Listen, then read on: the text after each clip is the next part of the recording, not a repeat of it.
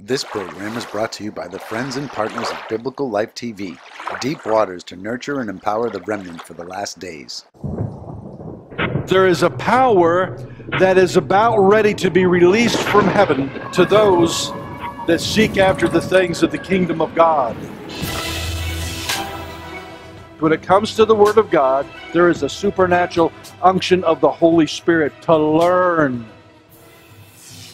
God is up to something for those that will study to show yourself approved. Right now there's a lot of things in the kingdom that God is trying to establish that goes against people's theology. You need to understand your roots, where you came from. God may require us to change what we're doing to make walking in the kingdom a higher priority than it ever was before. We were never called to have a little light. We were called to be ablaze with the fire of God in this generation. Join the remnant from around the world who are empowered by the Word of God to fulfill God's purpose in these last days. God is speaking something different. That is going to be essential in the days ahead, and that's part of this anointing that we have to have. Prepare yourselves for Spirit-filled teaching. Biblical Life TV.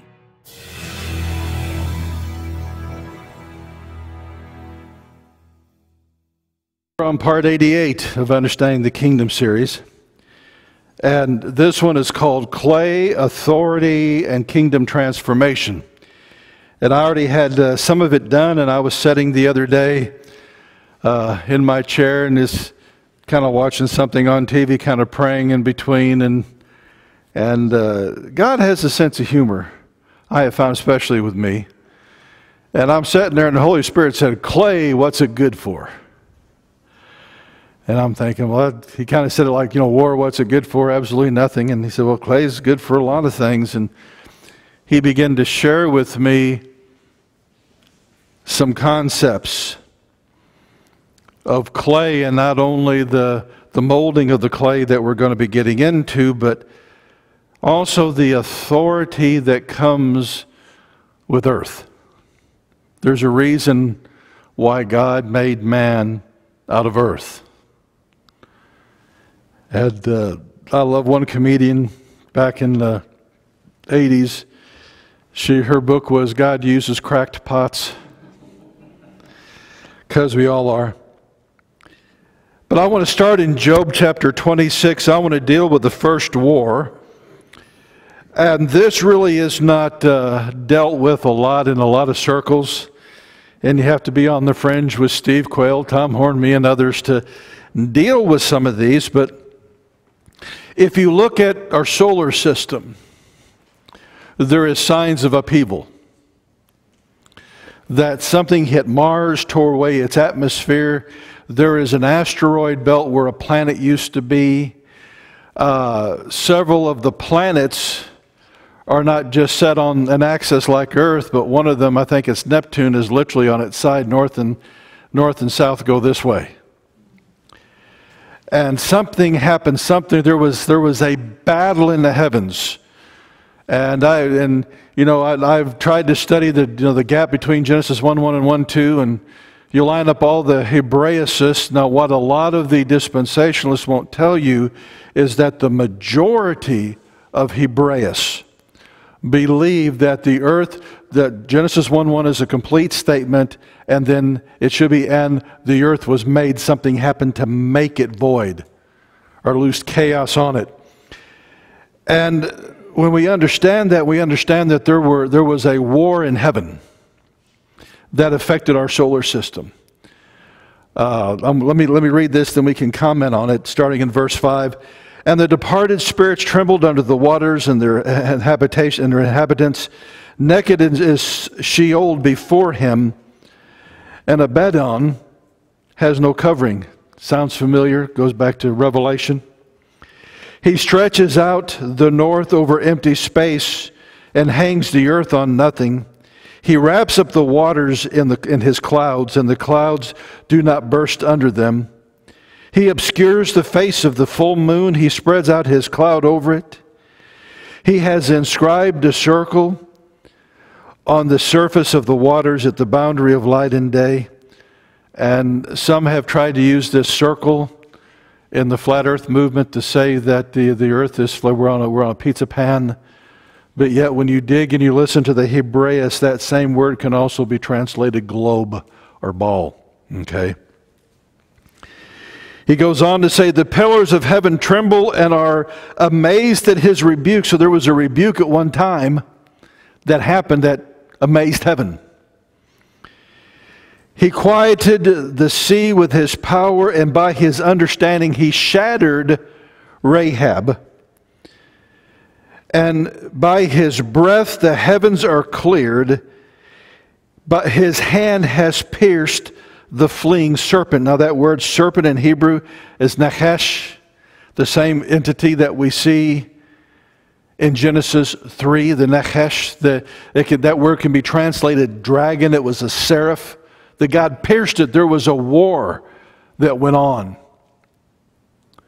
And what's interesting is you begin looking at all this, and we don't necessarily know what angels were made out of, but they were not made out of any planetary body. Because the Bible says the sons of God sang at God's creation. He created them first, and then he created what we know as the physical universe. But there was authority given. Lucifer's throne, I believe, was originally on Rahab. It was shattered. And what's interesting, Tom Horn's new books on the messenger and what is the name they're calling that asteroid? Apophis. That will soon be traveling the heavens as it veers out of the orbit of the asteroid belt. It will look like a winding serpent on fire as it heads toward the earth. Now they say it's going to be a near miss, but it's going to come so close to the earth it's going to be underneath our satellites, which means it may not miss. Have you ever noticed the government will lie to you if it serves their purposes? One of the things that really got me is there is actually laws protecting politicians when they look in the camera on the Senate floor and lie through their teeth. They cannot be held responsible for what they say. So will the government lie to you for reasons of national security or covering their own blessed assurance or many other reasons? But out of the very asteroid belt that was formed by the destruction of Rahab is probably going to come the several meteorites that we see hitting the earth in the book of Revelation. One is called wormwood that poisons the oceans. Another one strikes land and contaminates all the groundwater. And so it's interesting that a part of Lucifer's old habitat, if you will, is forms in judgment. But when you understand that there was some authority given, but when God created man, he created him out of earth and gave him authority, we're going to find out why the devil needs human beings. He can do very little on his own. Even though he brags about being the God of this world and the king of this world, he can do absolutely nothing unless he deceives a man or deceives a woman and uses them and puts them into power. Okay.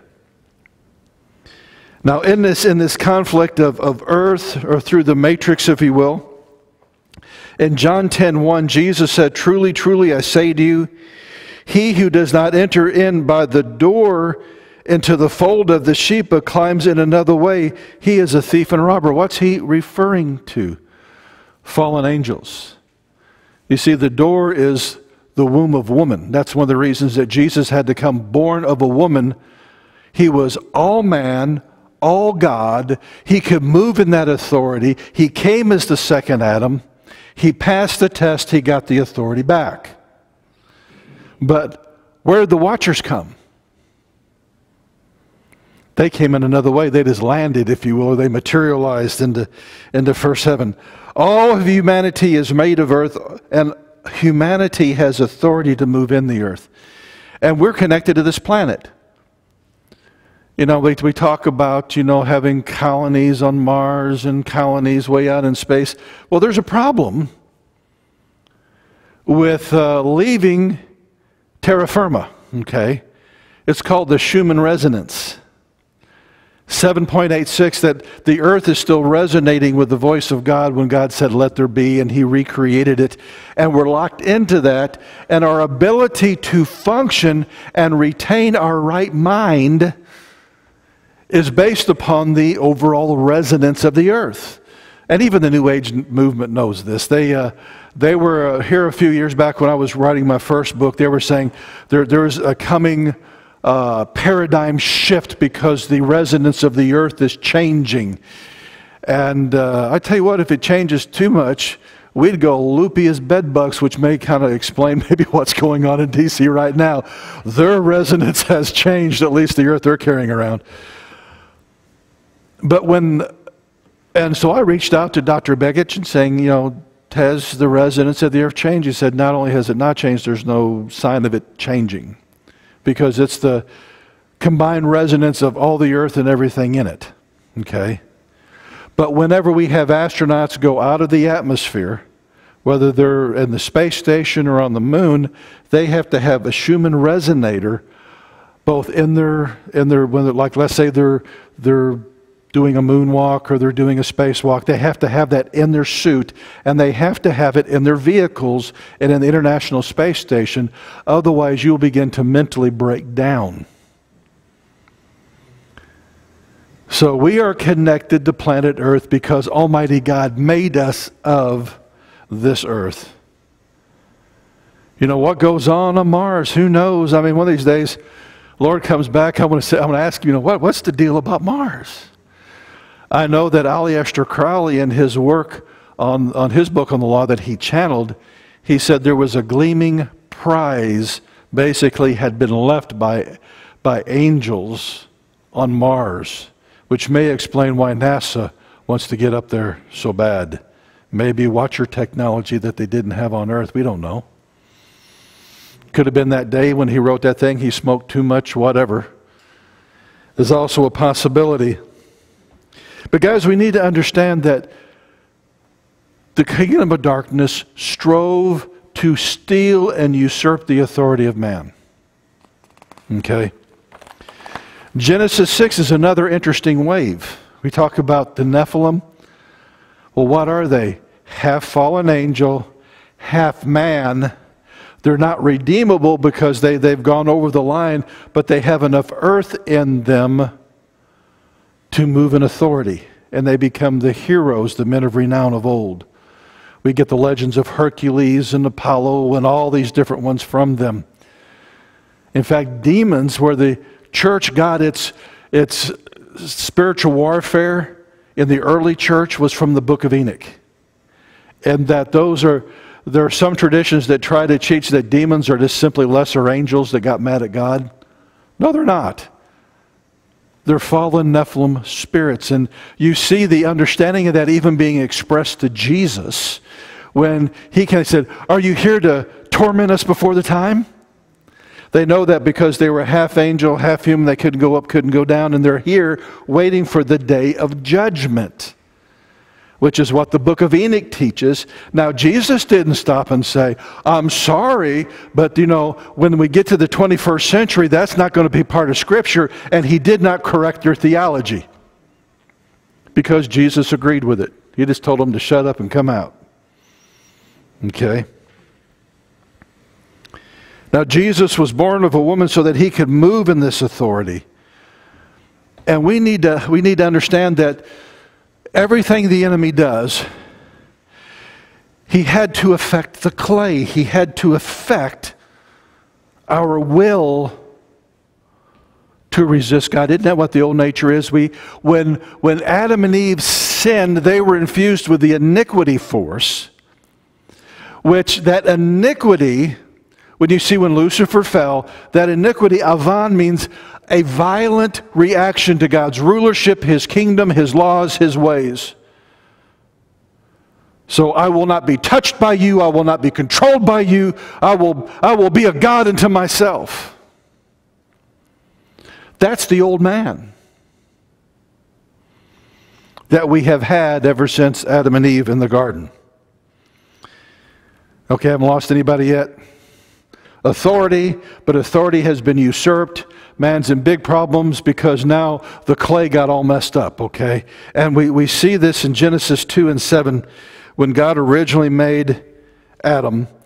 And you know, some of these verses, you say, why do you always go back to Genesis for? It's the beginning. You have to go back to the beginning of the story to understand.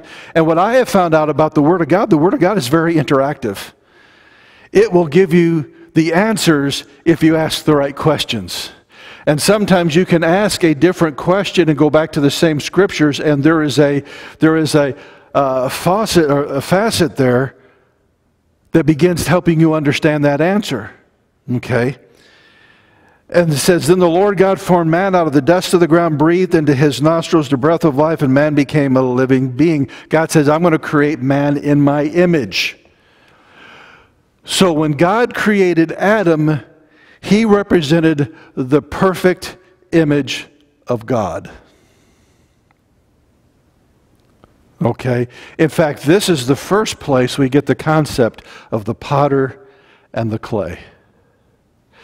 God made clay, formed it into a man, breathed life into it.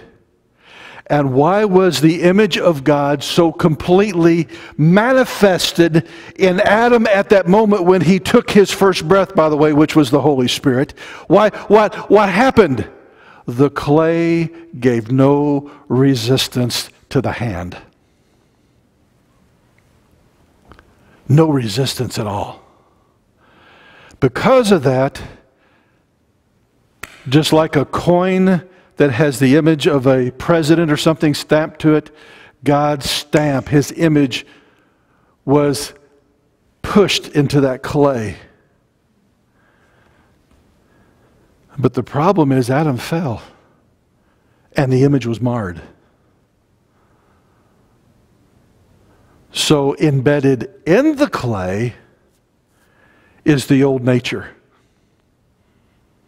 Did you know you're going to struggle with that to some point until the day that you die? And one of these days we're going to get some new clay.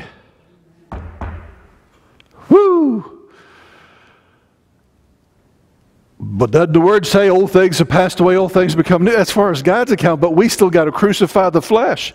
And we have too many people that are trying to put the label of righteousness on tenacious clay that refuses, that resists God's hand.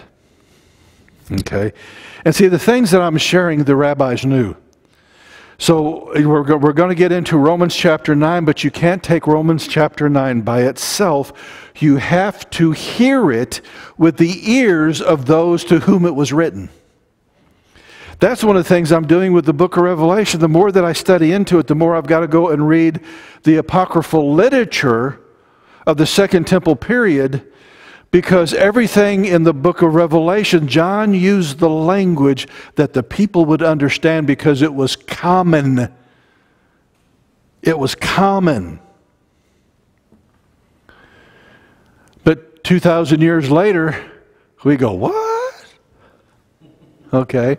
Well, it's the same with a lot of this, that a rabbi would hear what Paul was sharing in his rabbinical argument about predestination and all these different things from everything that he already knew from the Word.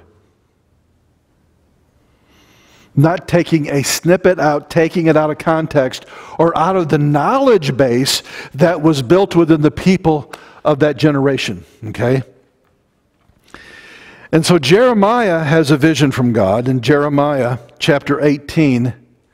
And this is really the cornerstone of understanding foreknowledge and predestination. How many know God wants to work His image back into His clay? Okay. And so picking up in verse 1, and the word which came to Jeremiah from the Lord, saying, rise and go down to the potter's house, and I will announce my words to you. So I went down to the potter's house, and there he was making something on the wheel. So the potter got the clay. He's already busy at work, working on the clay. But verse 4, but, this is pivotal in this understanding. He said, okay, I'm going to make this out of this clay. But the vessel that he was making of clay was spoiled in the hands of the potter. How many know God doesn't spoil anything? The clay was fighting back. I'm going to make you a vessel of honor. I don't want to be a vessel of honor. I don't want to be a cowboy or whatever. You know, I don't want to be there. Because he was sharing this was a vision of God doing stuff with Israel. This was a part of this vision of what God is saying, listen, I got you on the wheel. I got you, man. You see, for me as a believer, the most reassuring place in all of existence is when I'm in the hands of God. In fact, I get real nervous when I can't feel his hands, you know. And yet that clay refused to yield in the potter's hand. Now, anytime that you have talked with anybody that has done pottery, or any type of thing, I know Michelangelo, when he was talking about the great statues that he was making out of granite and marble and stuff, he said, I just had to see what was there and cleared the rubble away. Because sometimes you want to make a cut this way, but the rock refuses. Sometimes you want to do something with the clay. There's an impurity or it's an incorrect mixture of the clay, and it refuses to yield to the vision of the artist that is making it. This is something common. Now, for the here, everybody had to do some type of pottery or something. Otherwise, you couldn't even have anything in your homes. That the knowledge of doing this was very common within that culture, and they knew the tenaciousness of the clay and how it could refuse. If the potter was wanting to make something very elegant and detailed out of it, but the clay refused. Okay, I'm just going to have to make you a spittoon because you refuse to do anything else. That's what he's painting here, okay? Said, but the vessel that he was making out of clay was spoiled in the hands of the potter, so he made it into another vessel as it pleased the potter to make. Okay, I have plan A. You're refusing plan A, so I've got to go to plan B. And he's talking about God. You know, sometimes when you start connecting the dots in the Word, on the first day of Pentecost, not the one in the book of Acts, but the one in Exodus, God takes him to Mount Sinai, and the mountain's on fire, and God begins to speak. This is the covenant that I want to have with you. And one of the things that the sages of Israel teach is that when God spoke that the entire world heard. And there were Egyptians there and from other people that were in Egypt that came with them. Okay, we're going to serve your God. And they came with them that heard. All of them responded. But the rest of the planet did not. And so now we see on the day of Pentecost in the book of Acts, the reasons that we have that particular manifestation of tongues. It was a reenactment of the first one. But the fire didn't fall on the mountain, it fell on the believers. And they responded. And they heard it in their original native language. Now, they may have all been Jewish, but, you know, there are a lot of people that if you would, let's say, sit down and visit with Jews coming out of Russia, their native tongue is Russian. And they secondarily will speak Hebrew, some more proficient than others. And it would be the same for all these, wherever they were coming in the world. They were coming into Jerusalem for the feast. And it was a reenactment, and we had thousands saved that day because Peter announced the covenant. And what he didn't realize even in doing that, it was going to become one day available to all people. That's why there's a direct correlation between that day and the home of Cornelius. It had to be exactly the same as the door was open. You see, Peter did have the keys. Acts chapter 2, he opened it to the Jew. In Cornelius' house, he went down and had the key and opened it up to the Gentiles. And so we see this imagery that they knew that you can't understand Acts chapter 2 without understanding Exodus. It's the same way with understanding the clay and God wanting to reestablish His image on the inside of us. And the foundational stone for understanding where we are now after the fall is Jeremiah 18. That part of our process, if you will, as a believer, is I've got to crucify enough of the flesh that my clay won't resist the hand of God for reinstilling the image of Christ within. And some of us have very, very ornery clay. Okay? Now, when you start dealing with the free will of the clay and the vessel, there are two very interesting ones that we see. The Pharaoh of Egypt. You know, it talks about, and God hardened his heart. That's actually a poor translation. He strengthened his heart because the Pharaoh set his will to not let the people go, regardless of the cost. And God said, okay, that's the avenue that you're choosing to go down. Okay? I'm going to strengthen you to carry out your will because I gave you free will. And he strengthened his heart. The other one was Jacob and Esau. Esau was the firstborn, but he didn't consider being and the firstborn comes not only with privileges, but responsibilities. And now some of the things that you can read in the Talmud and other things, some of it's good and some of it you just have this big question mark.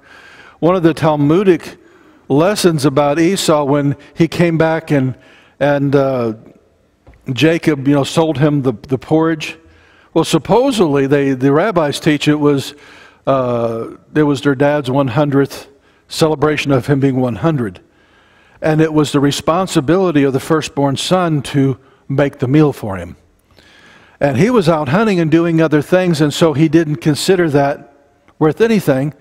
And so when he came back, Jacob said, I went and did everything that you were supposed to do, so I want the blessing. I want that firstborn is me, not you, because I'm doing everything and you're not. That's how dismissive Esau was. And see, the things that Esau said in his life was so dismissive that it embedded that in the clay that he produced in his lineage. God saw what the descendants of Esau would do, and some try to connect it to Moab and many other things, and how that they were a thorn and an adversary to the people of God all the time. God saw what he started and that he would not change, and it would transfer over into his descendants. It was so strong. And that's what caused God to hate Esau. Where God knew with Jacob, the surplanter, that he was kind of blessed. When he came out from Laban, he had a caravan. He had wife and kids and sheep and goats and everything else. It was a long caravan.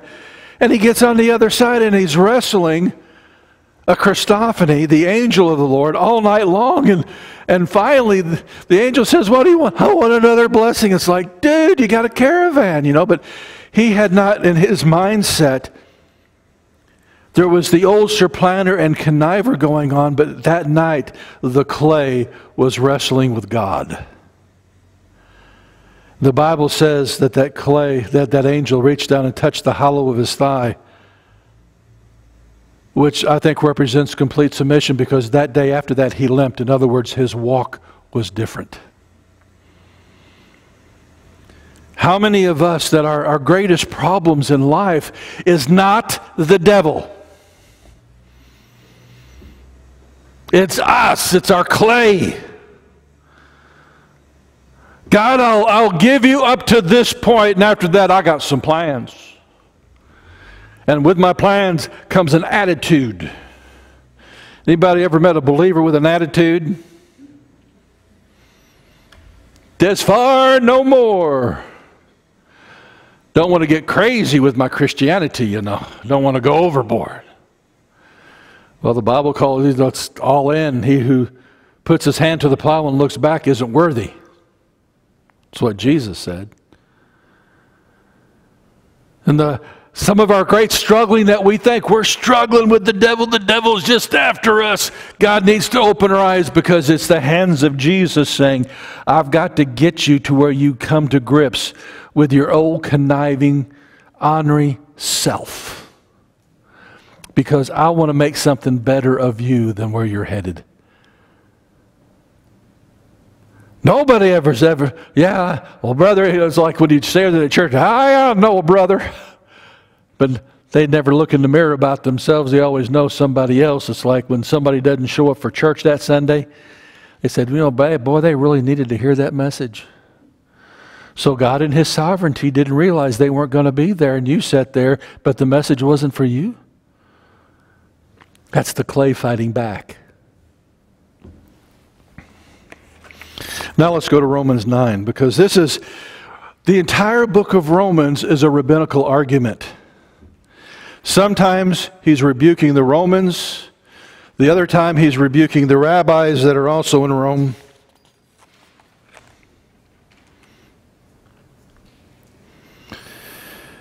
And I don't really have time to get into all of it. Well, the pivotal thing is toward the end, because the Jews are mad that Gentiles are coming into the faith and not having to physically become Jewish.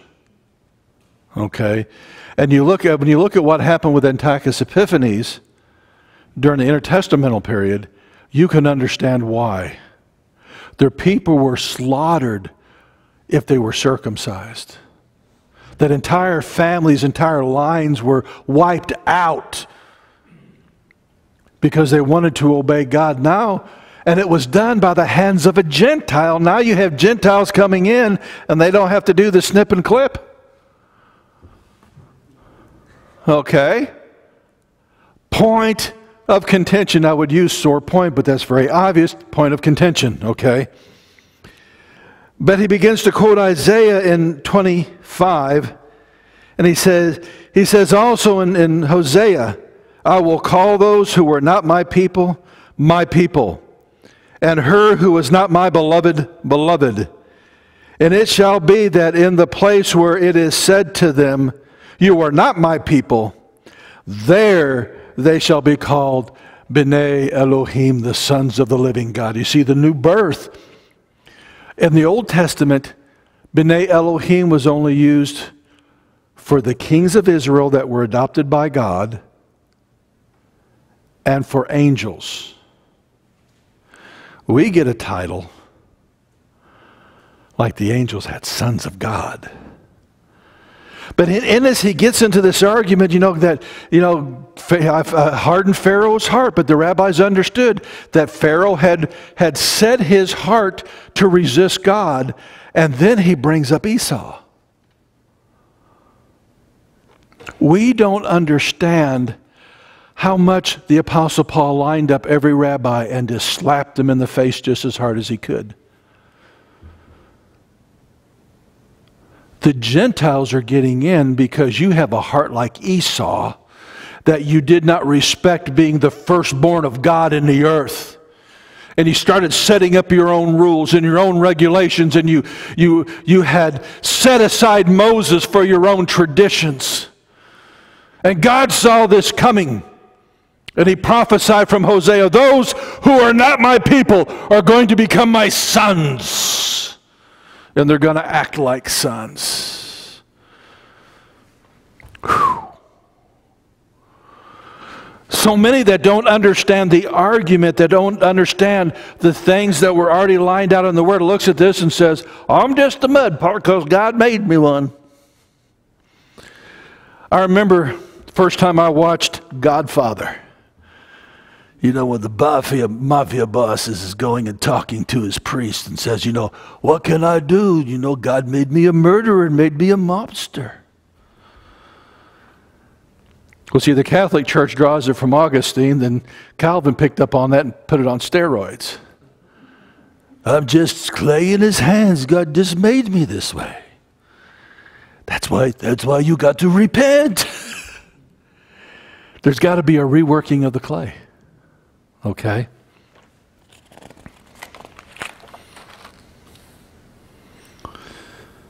I want to make sure I don't skip anything here in my notes. Because if we take Romans 9 to mean what it means and without the understanding of the old, then the Apostle Paul contradicted himself. Let's go to 2 Timothy chapter 2 and verse 20. How many know Paul doesn't contradict himself? You just got to understand the discussion. Who it was to, what it was about, and what they knew. Okay. Now in a large house there are not only gold and silver vessels, but also vessels of wood and of earthenware, some to honor and some to dishonor. People like to stop right there. I'm just a mud pot. I'm just a wooden pot with a big knot head. Just going to leave it there. No, because God made me this way. But they don't want to read verse 21. Therefore, if anyone cleanses himself from these things, and he's talking about sin in the previous verses, cleanses himself of youthful sin and strife and all the things that mess the clay up, he will be a vessel of honor, sanctified and useful to the master, prepared for every good work. So the difference in being an earthenware or a woodenware or gold or silver is not based upon what God designed, but based upon the vessel and how it would respond to the sanctification process of the Holy Spirit. When you understand Jeremiah 18 is the key to understanding Romans 9 and then understanding what he's teaching young Timothy here. That we have a say.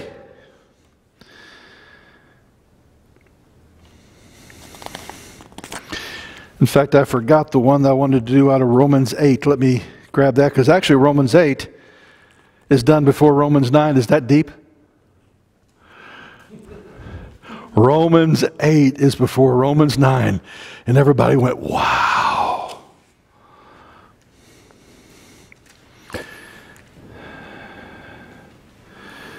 Let's see if I can find real quick what I was looking for.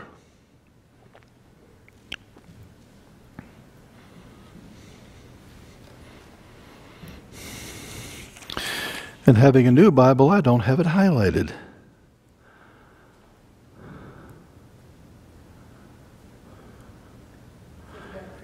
Yes, it's about 29. Thank you. I need to turn the page. Let's actually jump up to 28. Is that okay? I'm going to put this in my notes so we can make the right slide.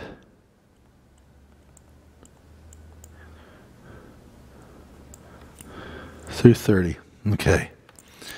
For we know that God causes all things to work together for good for those who love Him, who are called according to His purposes. Doesn't mean that God orchestrated it, but if you're the clay in His hands, He can work it out. Is what this is talking about.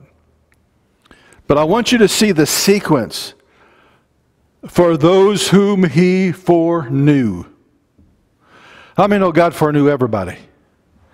The moment He said, light be, the omnipresence of God fills time, space. All of space, everywhere. I don't care if you're dealing with a quantum level or whatever level, God is there. But He filled from the very first second to the very last second. Eternity is existence without time. Time is a created thing. He filled it all. He experienced it all. Then He limited the devil to move through time linearly like we did. You want to talk about handicapping somebody. He lived in eternity where there wasn't such thing as time. And then I create time. And then I'm going to make you put along with time just like everybody else. But you don't die. But you don't know what I'm going to do. You don't know how it's going to work out. But did you ever see the charts when they do on sci-fi? They talk about divergent timelines because somebody made a decision and it ends up being like just a real mess. Well, that's from the human point of view. From God's point of view, it's just one straight line. because he has seen everything the devil could ever try to do. He has seen every plan, every way that he has done anything. In fact, for us, he saw every possible way to present the gospel to us and which one would work and when it would work. He saw that. And for the sinner that refused, God saw every possible way of getting the truth to him, and he knew no matter what he would do, he would reject it. But you see the heart of God. You know, one of the things that we always read in the book of Revelation, those whose names are not found in the book of life, they spend eternity in the lake of fire. And then we read in the book of Revelation about people having their name blotted out. I remember when being raised as a Baptist, you know, it's come to the altar, have your name written. No, there's not a single place where you can find have your name written, because in eternity past, before God said light be, every single name of every single person was written in the book. God is forced to blot it out when they die without Christ. That's the heart of a father.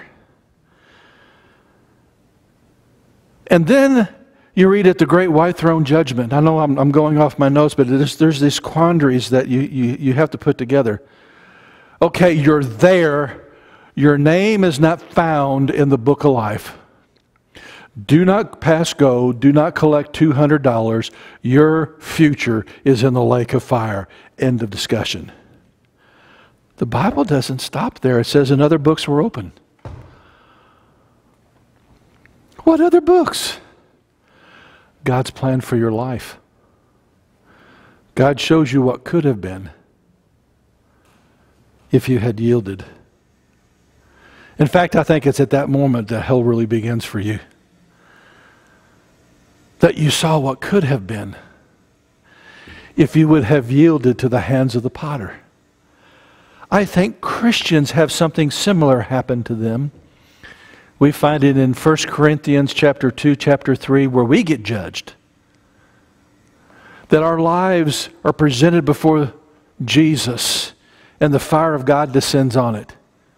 Everything that was of the old stubborn clay is wood, hay, and stubble. What happens to wood, hay, and stubble when you hit it with fire?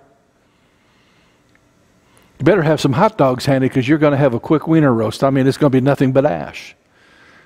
But gold, silver, and precious stones are where in our lives that the clay yielded to the potter. And Paul even confesses, he said, there's going to be some that have absolutely nothing left. I mean, even their Willy Wonka golden ticket got burned up. They have nothing to present before the king.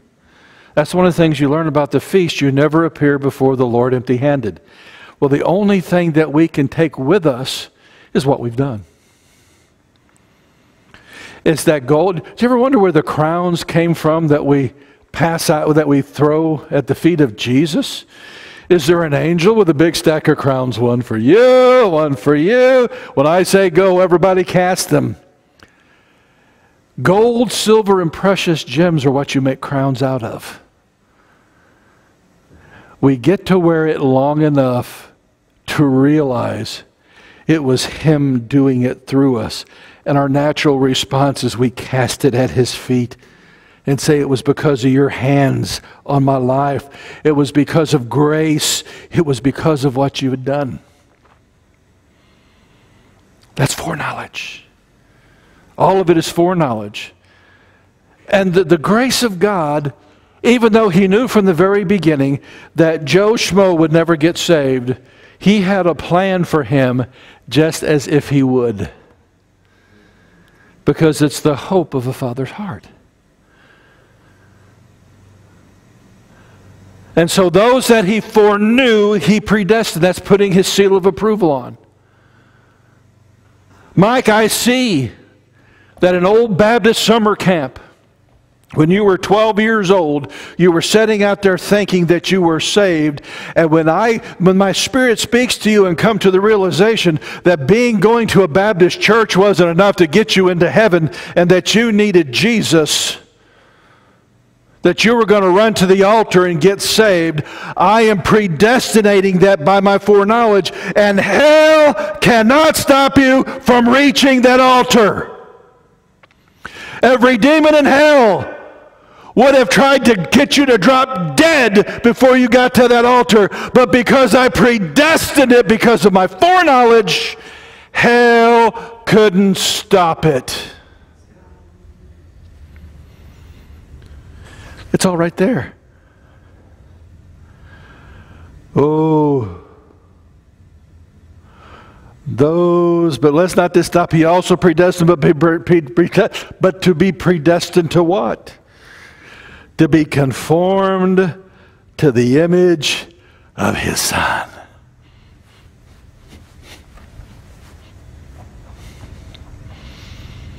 Restoring the image. Restoring the image. That's predestination, restoring the image.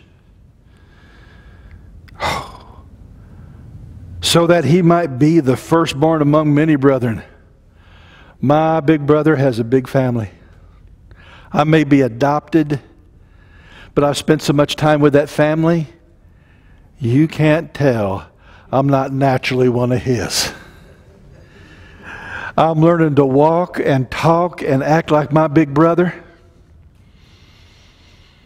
And the longer I'm around him, the more I act like him. I get the same attitudes. Nobody's ever seen that in the family, have you? I mean, some families that are close, they can have adopted kids that were adopted young. And the way they act, you cannot tell the difference between those that were naturally born and those that were adopted in, because they take on the mannerism, the customs, the beliefs of the family. And they understand the responsibility, if you've been raised right, on the responsibility of carrying the family name. Then they can look at their siblings and say, you know, Mom and Dad were stuck with you, but they chose me. That kind of goes on sometimes in families too. And those whom he predestined, he also called. And those that he called, he also justified. And those who he justified, he also glorified. What's he talking about? He who has begun a good work is able to complete it in you.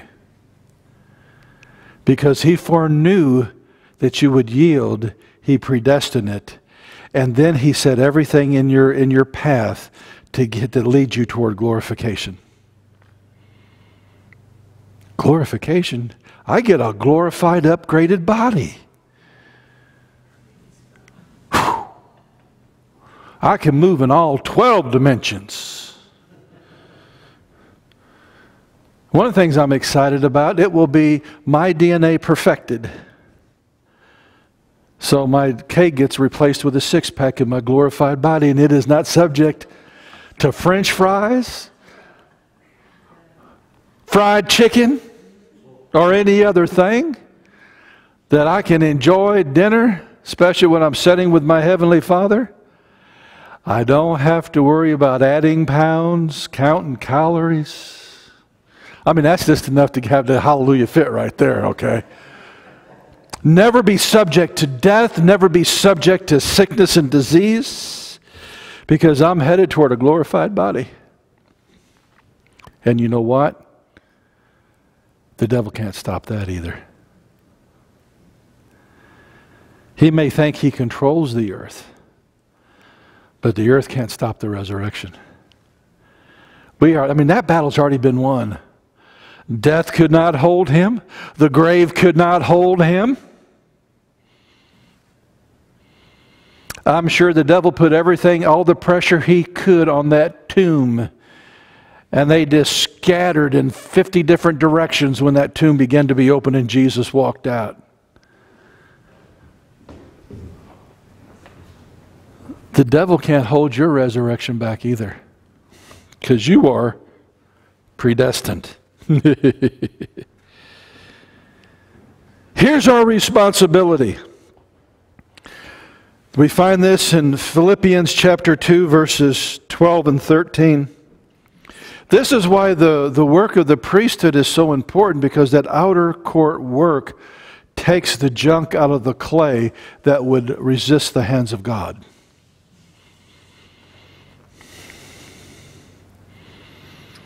He's talking to those down in Philippi, and he says, "So then, my beloved, as you have always obeyed, not as in my presence only, but not much more in my absence, work out your salvation with cheers and backflips and little parties, and you now can do what you want to do."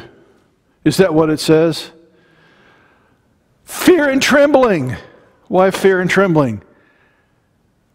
Because we know what's still in the clay. You got to work it out. Did you ever notice, I should have kind of looked when I started, what time I started. Don't worry, the camera will hold 32 hours. I promise I will not use it up today. Years ago, I used to think it was my calling of God to fill up the entire 90-minute cassette tape. You're back in the old cassette tape days.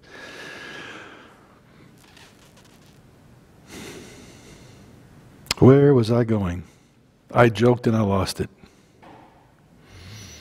Oh, well, God will bring it back to my memory. Philippians, fear and trembling. The body of Christ has lost the fear of God.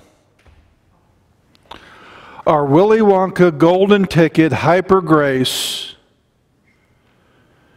gives empowerment to our flesh and our minds to where we can resist the working of God, because now there's no such thing as sin. There's something called sin, all right. What is sin will always be sin, and there is not one single verse in the Bible where Jesus came to redeem sin. He came to set you free of the power of sin. But see, if I understand the process, the one who can get in the way of God the most is me, if I do not have reverence toward His hands. And I know in my life there was a scene in a movie The Rock was in called The Rundown. He went in and this guy, I guess, owed some money. He says, "You have two ways of doing it. You can give me the ring, or number two, I'm going to make you give me the ring." You know, to honor the bet, or whatever it was. But I looked at it, I said, my gosh, I heard the Holy Spirit in that, because the Holy Spirit is saying, Mike, I need to work this into you. And it's predestined. It's part of being conformed into the image of Jesus that you signed up for when you accepted Jesus Christ as your Lord and Savior. You signed up for this. You volunteered for this. And you're going to eventually look like Jesus. Now you have two ways of doing it. You have the easy way, submitting, or plan B. Wasted years, wasted tears. And Mike, it's all up to you. Little crucifixion now, or pain and tears and hurt, and then a little crucifixion. But it's going to feel, it's going to be this big. When you get there, it's going to feel this big. Because not only did you refuse to yield, you established your identity on what I was trying to work out of you. So now, instead of trimming your nails, it's like I'm pulling off an arm. That's why Paul said, fear and trembling. Because the more that I can feel His hand, the more I know I can trust it.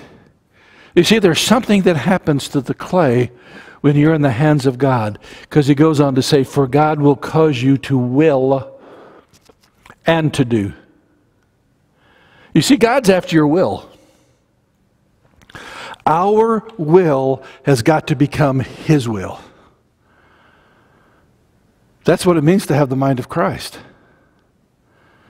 Not the mind of the old man.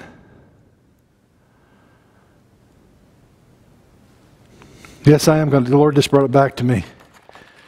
There's an interesting thing about Judas. He betrays Jesus for 30 pieces of silver, the price of a slave. I don't believe that Judas for a minute thought that they were going to crucify him. He was trying to force the hand of Messiah to take over now. Every time they tried, Jesus, how many times did we read in the Gospels, and they rose up to stone him, and he just walked, excuse me, make a hole, people. And he just walked through them. Every time they try to get him into a theological debate or a situation that there's no way that you could answer right, Jesus not only answered right, but he shut everybody up. And he literally thought, I'm tired of him just meandering around. If he's going to be Messiah, because he was a zealot, remember? He's going to drive out Rome. I'm tired of Roman rule. I'm going to force the hand of God. He goes and he hangs himself. Well, by the way, he didn't hang himself on a tree like an old Western. He hung himself on his sword. He fell on his sword. That's why his guts come rushing out. That'll happen when you run a sword through yourself. And so the rabbis are here, and they got their 30 pieces of silver back as he went and threw it at them and said, I don't want this. Now, the very guys that took it out of the treasury to betray Jesus, now because it was blood money, couldn't put it back in. But they go and they buy a field. What's it called? The potter's field.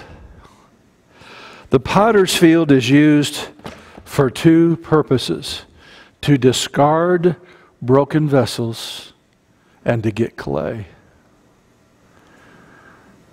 The betrayal of Jesus opened the door for Jesus to go down and say, it's not just enough to get back the earth. I'm going to get back all the vessels the enemy had broken.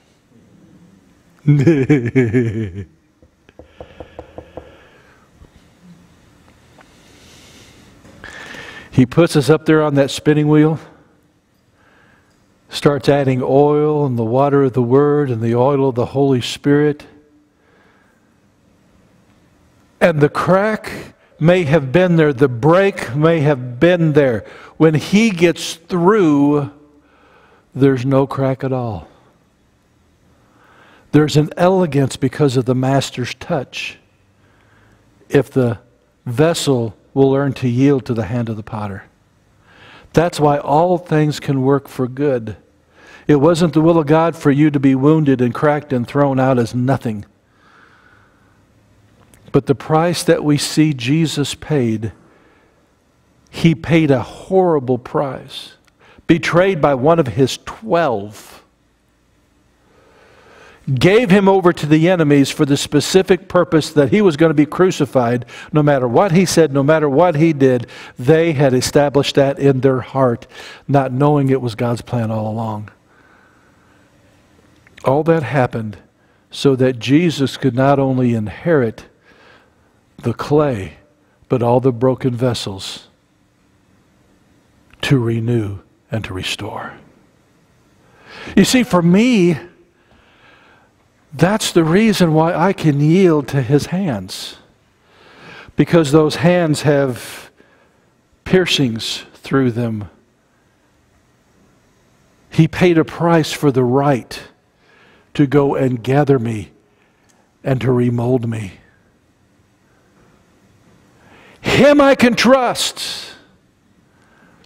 These other demonic things that wanted me to pay the price for their folly, for their treachery, for their pleasure, or whatever it was. They didn't earn a right to anything, and they just discarded me. That when we even come to the concept of redemption, there's several words the Apostle Paul uses. Agorizo and ex-agorizo in the Greek. And it literally talks about the slave market. You see, the potter's field is after the slavers are done. And you're discarded as yesterday's trash. But Jesus not only delivered us from the effects of the slave market. When the Apostle Paul used ex agorizo, it means he brings us to a state in which we were never a slave. To be conformed into the image of his dear Son, that he might be the firstborn of many brethren.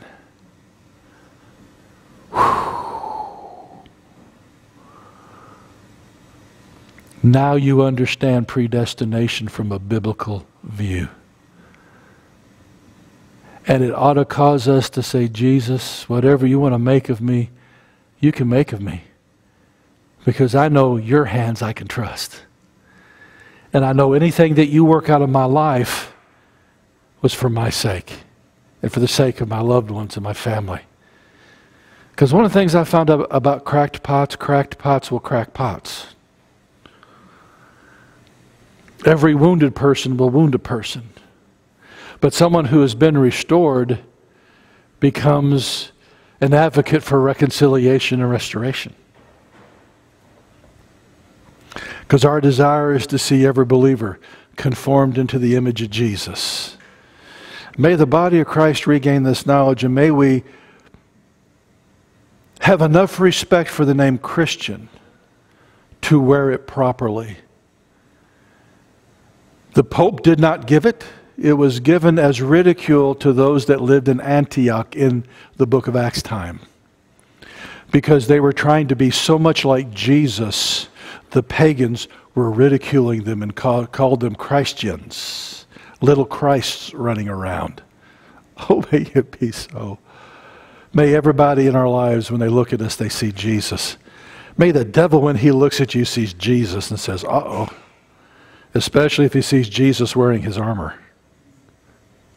Now you understand Ephesians 6.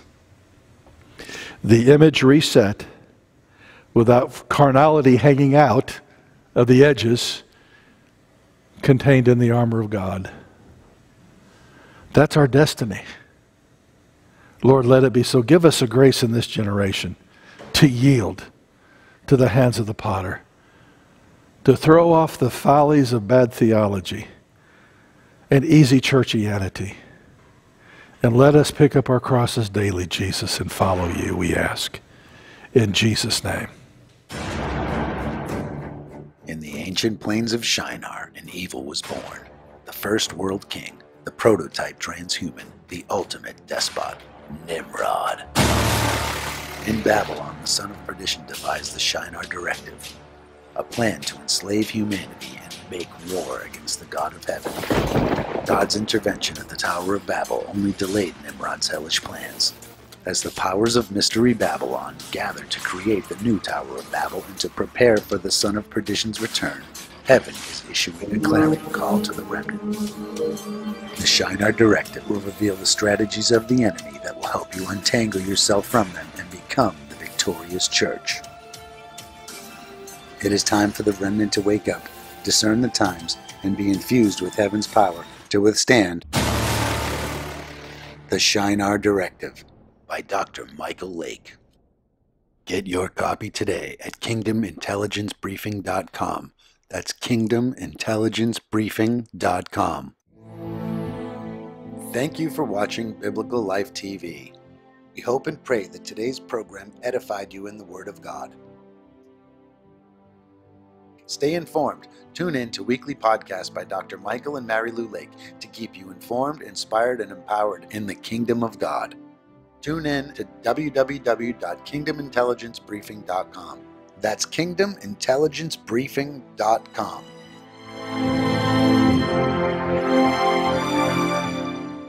This video was made possible by our partners worldwide. Please prayerfully consider supporting the ministry that is preparing the remnant for the unfolding of end times prophecy. Send your offerings to Biblical Life, P.O. Box 160, Seymour, Missouri.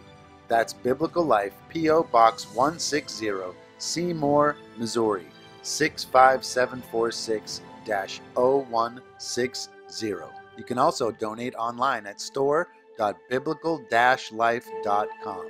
That's store.biblical-life.com.